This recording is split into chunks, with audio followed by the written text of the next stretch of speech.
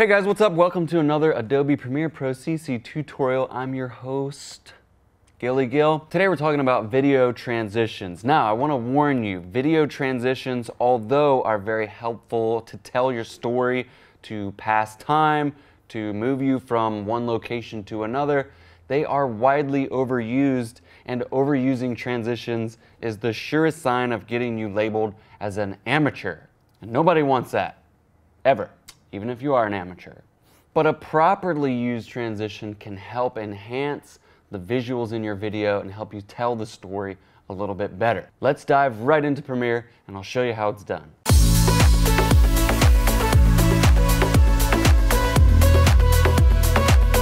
Okay, so I've created a new project already and I brought in some video clips and I'm going to choose these just as I did in a recent video. In this clip, we are in a grocery store and I'm grabbing a bag of Jolly Ranchers. Let's mark the endpoint.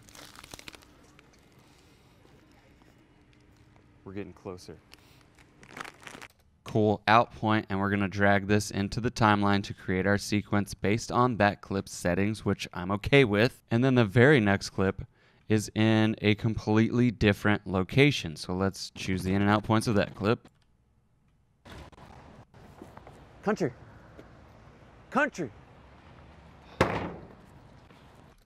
Okay, perfect. Let's drag this one into the timeline. And as I said before, transitions are a great way to take you from one location to another.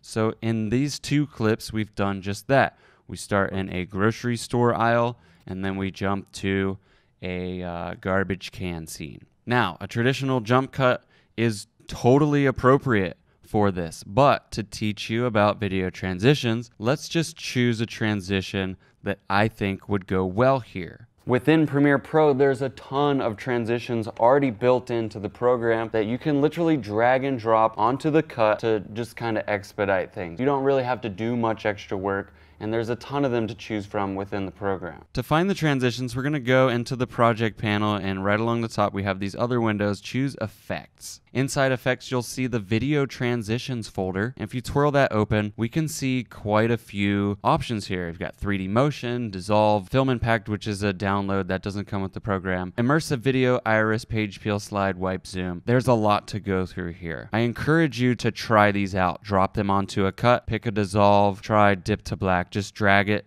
right onto the cut on the video track and it'll be there. So in this case, Dip to Black does just that. It just dips to black and that's it. When you want to modify these transitions, you can click and drag it so that it starts earlier in the previous clip or later in the following clip.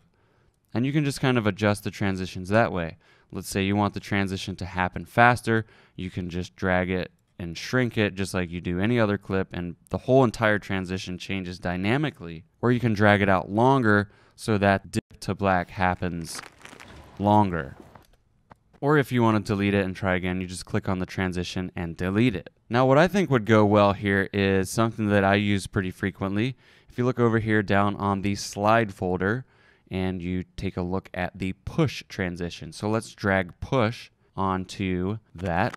And you can tell if you just scrub it, it's pushing the previous frame out while the new frame pushes in. And for whatever reason, that particular transition is one that I use a lot. Just personal preference, no real reason why. I just like how it kind of pushes from one to another, and I will compound that visual transition with some audio. So once I get my transition in there, I'm actually going to shrink it up a bit because I like these to happen pretty quickly. Let's preview that.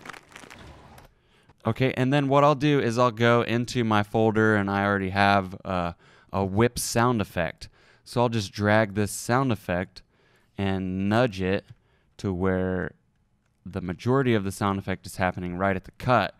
And now, instead of just the video going from one place to another, we have this audio to help it along.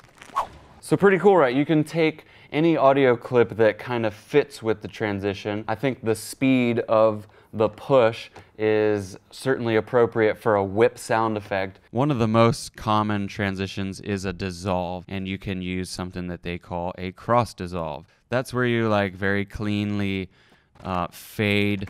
You kind of drop the opacity of the first clip and then bring in the opacity of the second one. They kind of just bleed together.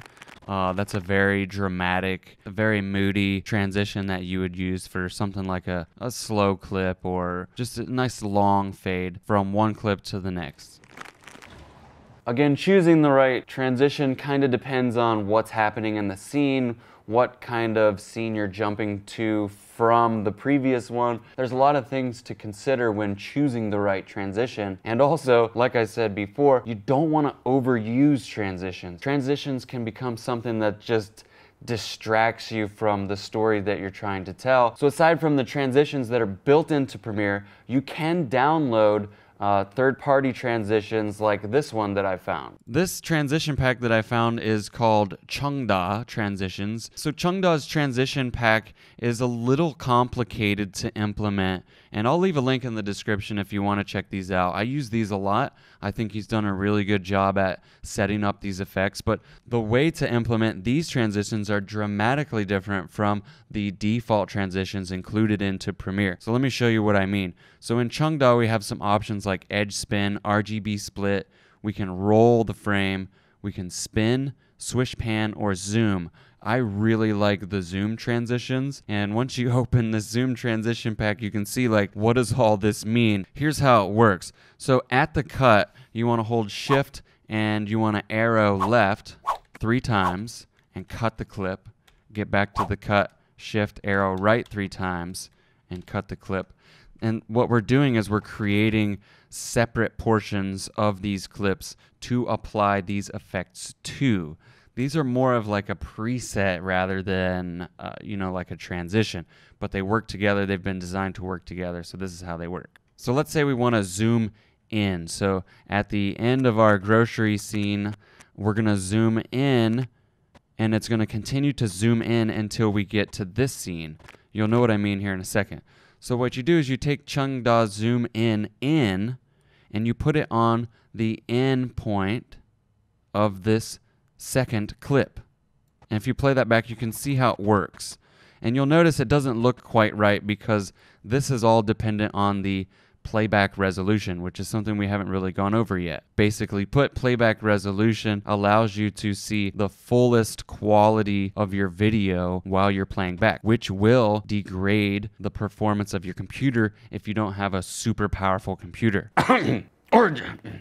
But so to keep your computer performance at its optimal, you'll choose quarter playback for 1920 by 1080 clips, and it'll play back really well. So that's why when you playback transitions like this, you're going to see that black line. But you'll notice when you switch it to full resolution, you don't see that line. It's like seamless. Okay, so we've applied the zoom in to our in part of this clip, and we need to apply the zoom in out to the out part of this clip. And if you play it back, this is what happens. Let's try that again at full resolution. You can see it stutters a bit because it doesn't really, it has to render those effects. Okay, that looked pretty decent. I wouldn't choose an artistic transition such as that for this specific couple of clips, but let's say you were moving through a doorway and you wanted to just kind of jump forward through that doorway, or even if you wanted to shoot through a pane of glass, you would shoot a clip on the outside of the glass up to it and then use that transition to go then on your next clip on the other side of the glass to move through it. It just kind of helps like create this really cool effect. These third-party transitions are definitely worth taking a look into. Now, you aren't limited to using like software transitions, like the ones pre-built into Premiere, or third-party downloadable transitions or effects presets. You can do transitions in camera. So yeah, basically in-camera transitions can be easily done to take you from one place to another really quickly, and like you don't really know what's happening in the edit. And just as fast, we can be right back where we were before just by using our camera to like move it around and confuse the viewer.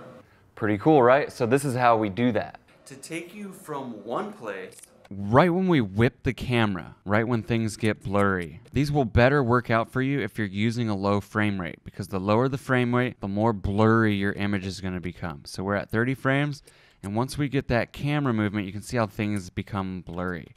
So right about here, we're going to choose our out point, and we'll drop this into the timeline. So on the second clip, we're going to choose our in point still right when things are blurry and he's coming down to us. Just kind of get rid of this brightness here. So let's advance it. Yeah, that one frame so we don't have that bright light there. And play back.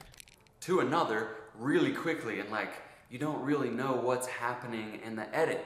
And just as fast, we've whip panned again. So let's take it where things are getting really blurry, like right there. And we're gonna drop that clip in. And now let's choose our last clip where we come back to this spot. Choose our endpoint right where things are blurry. We can be right back where we were before just by using our camera to like move it around and confuse the viewer. Boom, out point.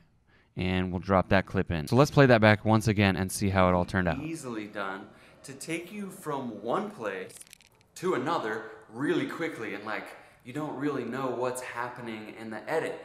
And just as fast, we can be right back where we were before just by using our camera. So yeah, in-camera transitions is something that I will try to use as often as possible if I know that I need a transition while I'm filming. And as you become a better editor, you will start to think about how you're gonna edit this video while you're filming it, which is really like thinking super future, like future tense. You know how you're gonna edit, so then you can shoot for the edit. And that's pretty much it on transitions, guys. I wanna say thank you so much for hanging out with us today. Smash that like button if you thought this video was useful. Subscribe if you aren't already with notifications on, and I will see you back here on the next one.